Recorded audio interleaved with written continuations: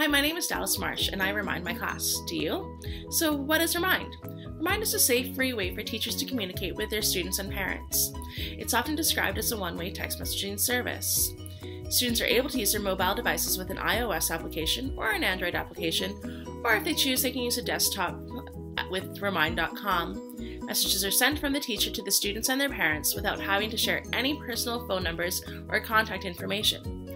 Extra safety features include the inability for teachers to send individual messages to subscribers. Subscribers cannot reply, and Remind keeps a log of all sent messages. To get started, you'll want to visit Remind.com. As you can see here, there's an area for teachers to sign up as well as for students or parents. As I already have an account, I'm going to click here and sign in.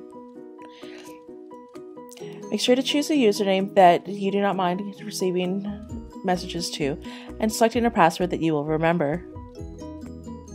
Once you've logged in, on the left-hand side you can see a list of your classes associated with Remind. On the bottom right-hand corner you can see your list of subscribers, both parents and students. And just above that you can see your class code as well as the phone number associated to your account.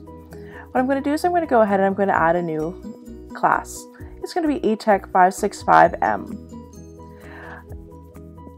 You can select any class name you like and as well as a class code. I'm going to select eTech 565M --. Now once I'm finished this, I can go ahead and select Add.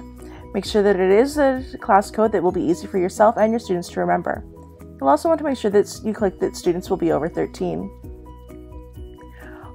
You're now presented with instructions for students and parents to join your eTech 565M class. You can see that there is a number associated to your account. This will be the same for all classes. And then there's also a class code at eTech 565M. Students will text the phone number and enter in the message down below. Once the student has sent the message, shortly thereafter they'll receive a response text. This text will show that they have been added to the classroom successfully. They'll be prompted to include a name if they have not already subscribed to a previous Remind account. Once a user has been added to your account, you can see them down underneath the subscribers. Now let's go ahead and send our first message to our eTech 565M class. We're going to go with, "Welcome to eTech 565M. I hope you were able to learn something new about Remind." You may also wish to include an attachment to your message. This can be in form of an image or a document. It can even be a voice recording if you like. Many teachers choose to schedule their messages ahead of time so that they don't forget to send out their reminders. You can do this here by selecting a date as well as a specific time of day for it to be sent. Now let's go ahead and send our message. Once the message has been sent, you will receive notification that your message has been sent successfully.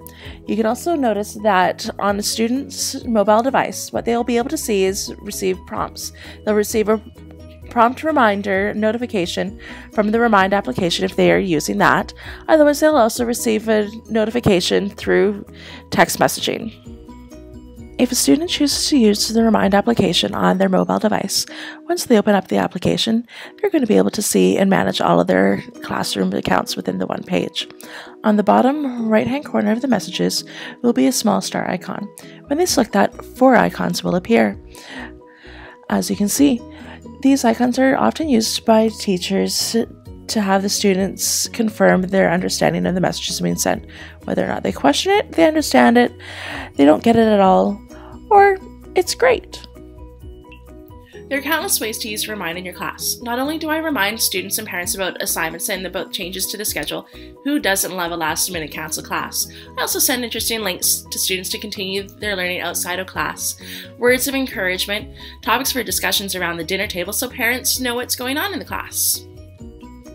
According to Remind.com, the top 5 ways to use Remind are to send reminders to special meeting times and places, for field trips, sporting events, and other activities that may occur outside of the regular school hours, to attach permission forms and other important documents that you want to ensure to get home and not buried at the bottom of the backpack and lost along the way, to attach photographs, to share what's going on inside the classrooms, to allow the parents to participate a little bit more in their students' classroom setting. To attach photos to invite parents into the classroom so they can see what's going on inside the children's classrooms and to be a part of the educational experience. To send deadline reminders for assignments to students so they can continue to make progress along the way and to keep themselves organized. And to send trivia questions for a warm-up before class to help remind the students what they learned the day before. According to creators at Remind, there are currently over 60 million Remind messages sent each month. Over 60% of the high school teachers that use Remind say homework completion rate has increased, and over 70% of elementary teachers say that there is an increased participation among parents.